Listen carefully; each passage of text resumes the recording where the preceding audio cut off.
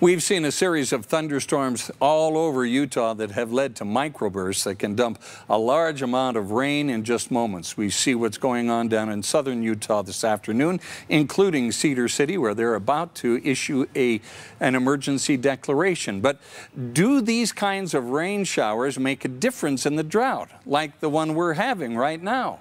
The Utah Division of Water Resources says every bit of moisture helps. But summer storms aren't going to put much of a dent in the overall problem.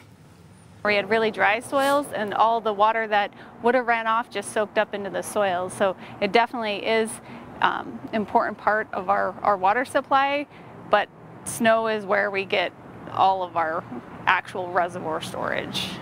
The Division of Water Resources says microbursts can also negatively impact water quality. The intensity at which they come in churns up rocks, soil, and trees along the way, contaminating the water supply.